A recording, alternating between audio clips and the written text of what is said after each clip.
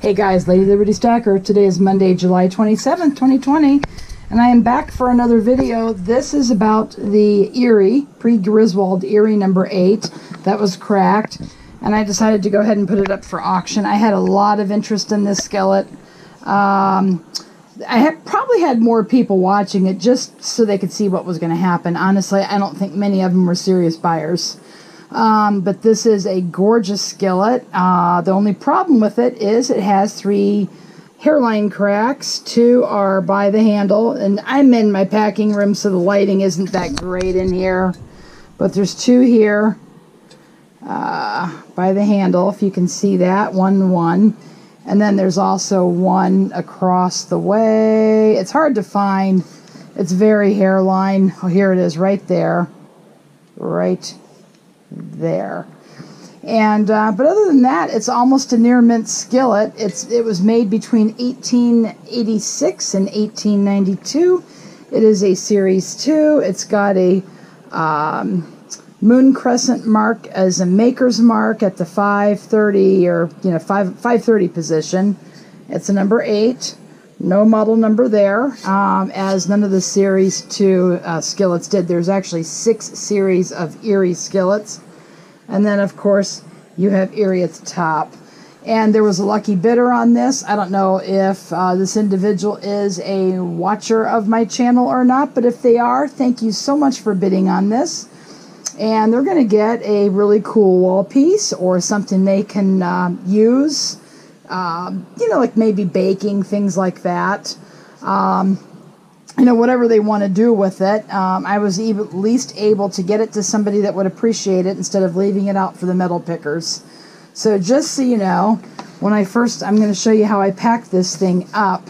You have to take extra care with it because it is, I consider it more fragile because of the cracks. So I will show you how I do it.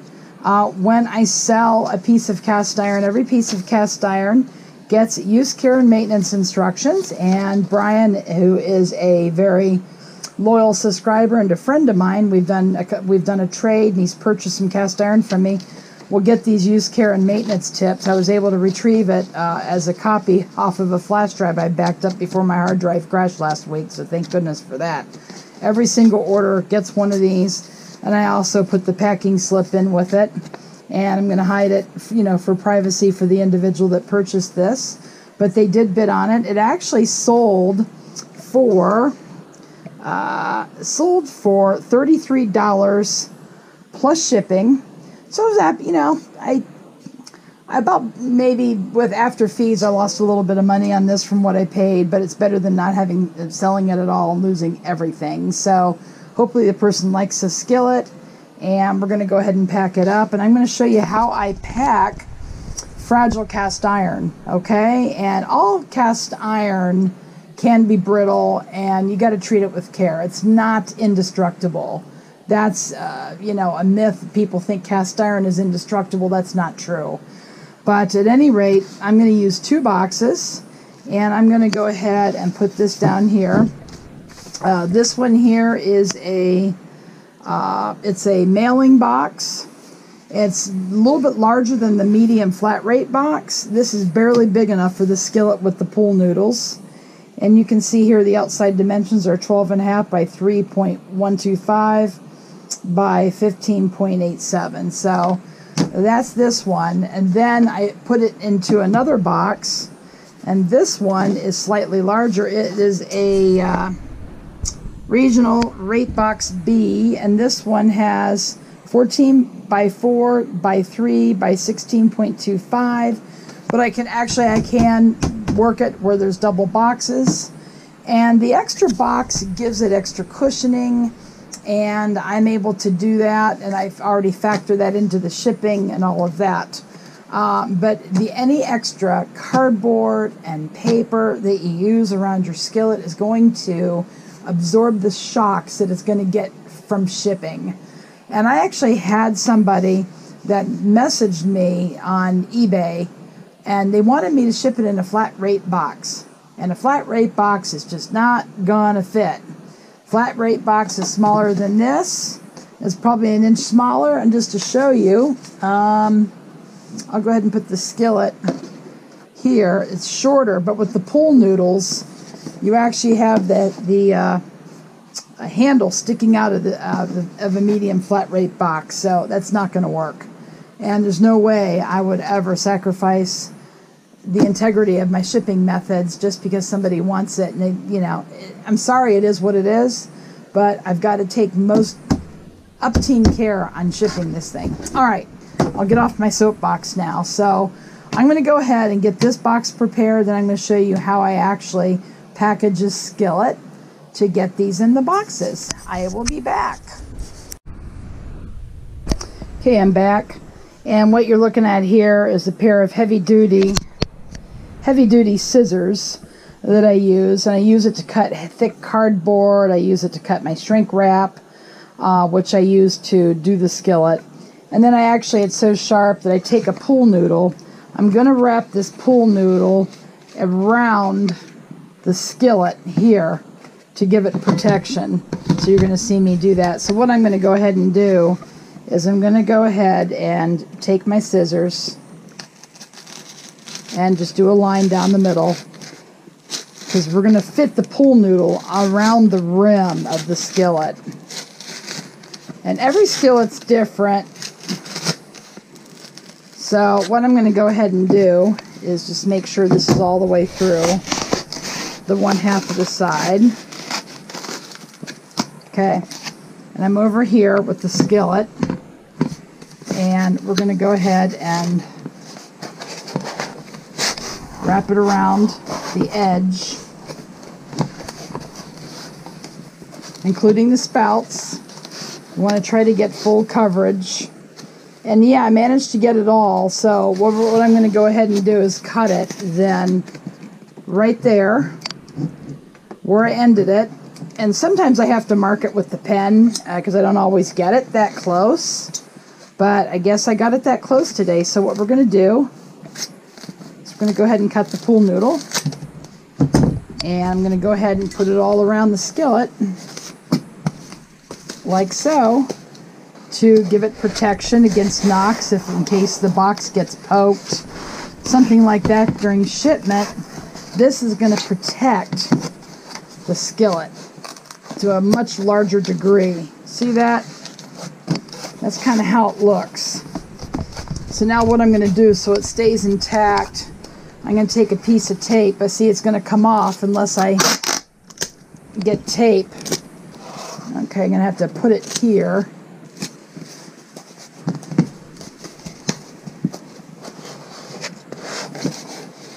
It takes a little bit more care. I do charge a little bit for shipping and handling because I take a little bit more care. It takes me a little bit more time, and my time is worth money. If you want a cast iron skillet packed correctly, that's what you're going to get with my cast iron. So there it is. And I also take a picture of the piece with the packing slip to ensure the condition of it, exactly what it looks like when it's going out. You just never know if there's going to be an issue. But anyway, we're going to go ahead and get this one in as close as possible. So I have to put the tape on there just to keep it so it doesn't move around on me. Alright, so now, okay, try to get it in there. Alright, so we got that like that. Okay, and the next thing we do is we want to put a pool noodle around the handle. So it's going to be about here or so. So we're going to go ahead and cut it again. I'm going to cut this piece because I can always use this piece somewhere else in packing the skillet. Okay, so now we're going to go ahead and put this in here and lift that up. There we go.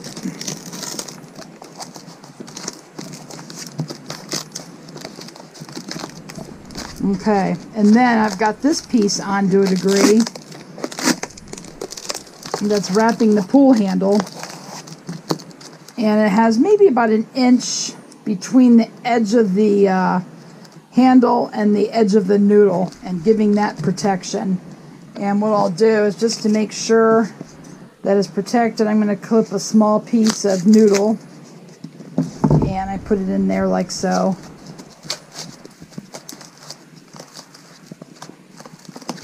Okay. Now the next thing I'm going to do is I'm going to put some bubble wrap on here, and I'll be back when I'm ready to do that. Okay, got 2 sheets of thin bubble wrap, and the reason why I do thin is because I've got to be able to fit it into the first box.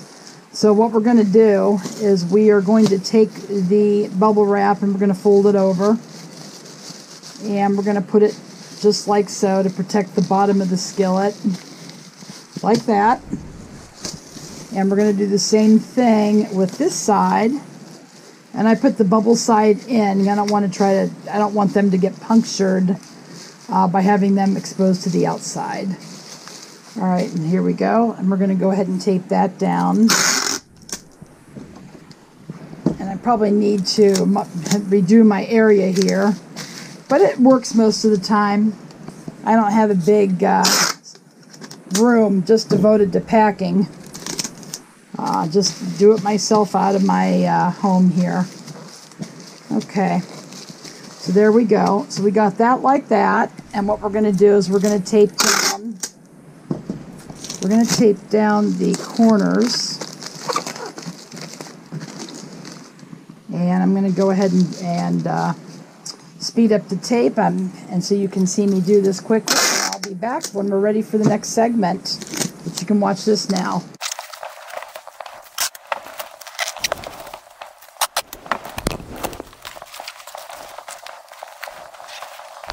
Okay, now what we're going to do is we're going to go ahead and put on the inside of the skillet some more pool noodles.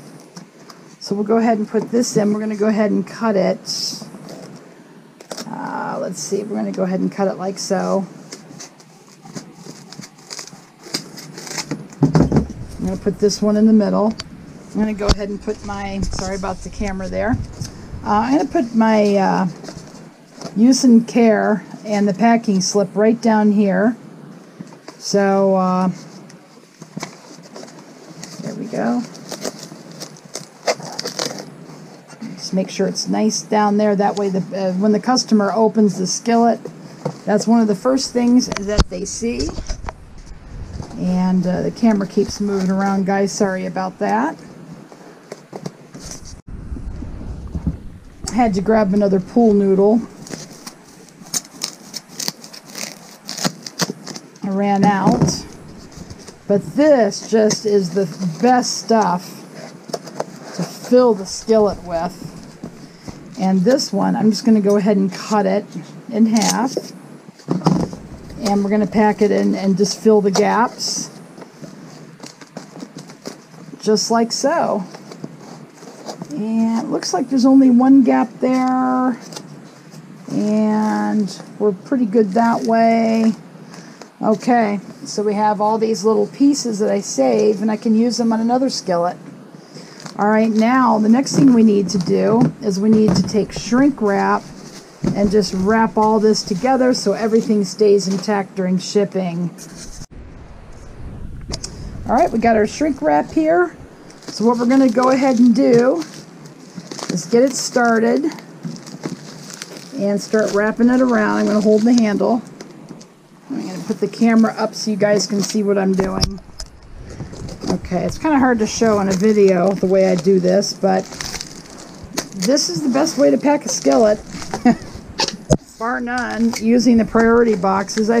These have reached their destination, and if they're going far, or if they are extra fragile like this one is, I'm going to double box it. I put it in a 12 by 3 by 15 box, put that box into a 16 by 14 by 3 box priority.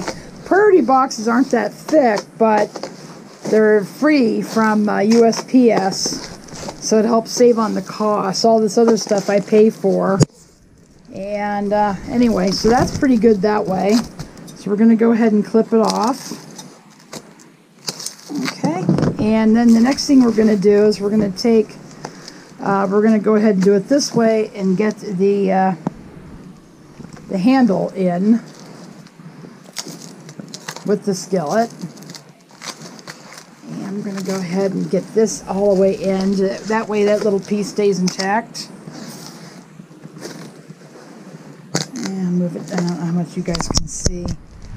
I know it's hard to see, so I apologize for that, but just want to give you guys a visual of how I'm doing this.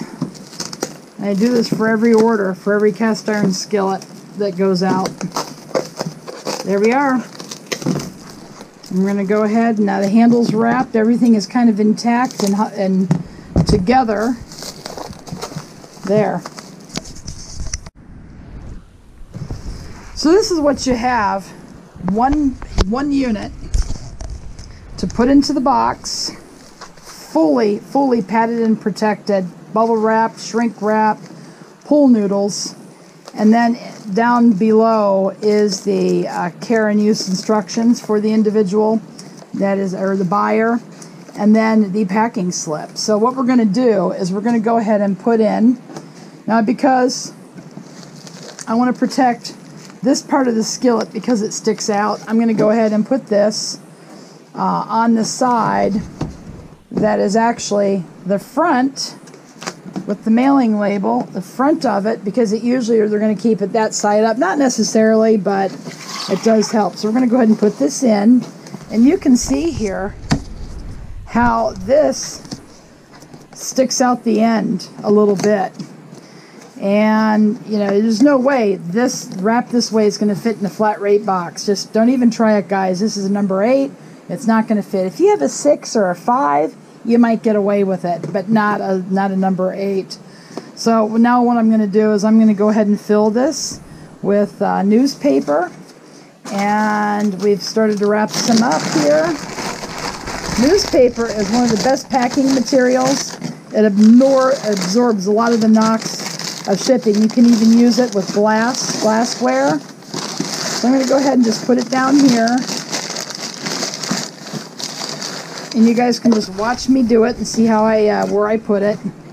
And you can use these boxes if they're done correctly.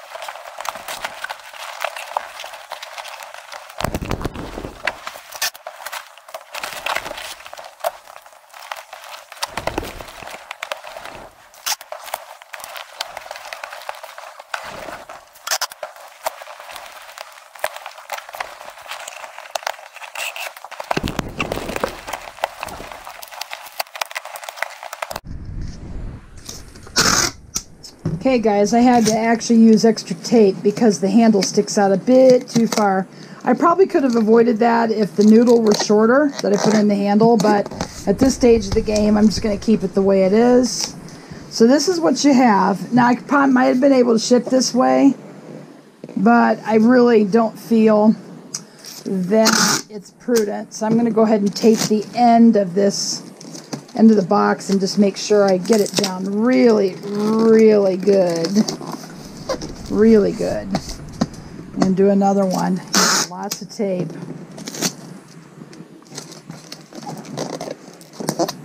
Okay. So this is what I have here, and this is a 15 by 12 by 3 box.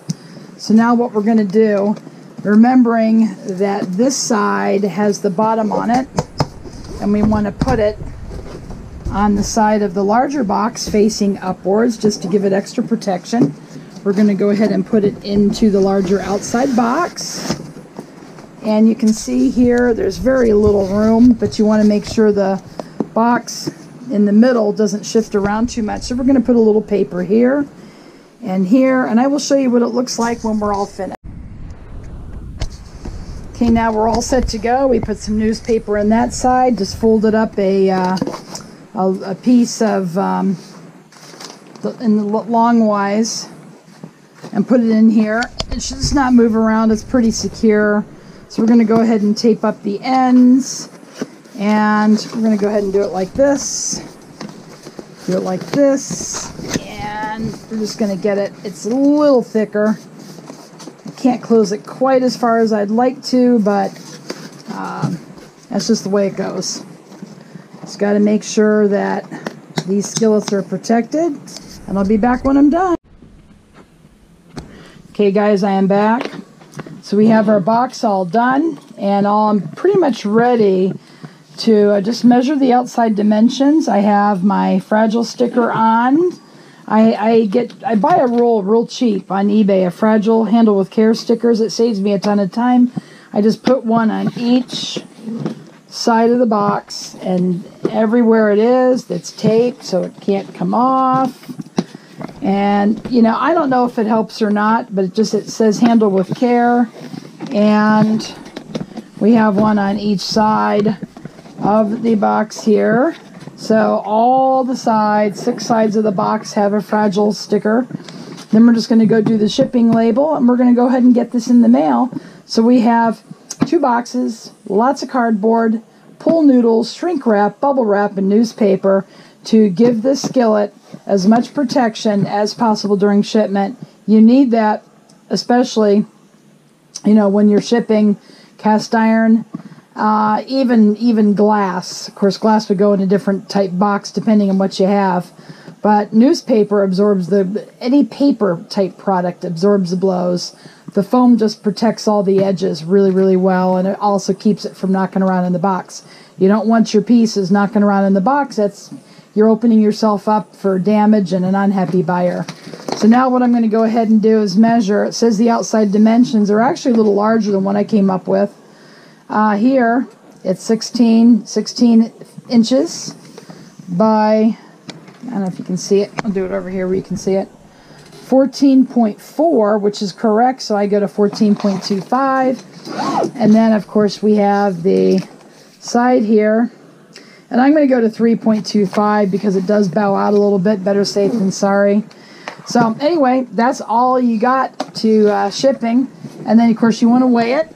And it is, let's see if I can get down there where you can see it. I don't know if you can see it. It says 5 pounds, 1.8 ounces. So it doesn't matter if it's 5 pounds, 0.5 ounces or 5 pounds, 15 ounces. It's going to go into the 6-pound category. And that's why when I ship this stuff, I always weigh it in all the packaging before I even list the item, so I'm never caught behind the 8 ball. Okay, guys, keep it safe. Thanks for watching. Give me a thumb up if you like videos like this. And that helps videos like this make it higher in the eBay search, or not eBay, YouTube search engines. And leave a comment or question below. Thanks for watching, guys, and go make it a great day.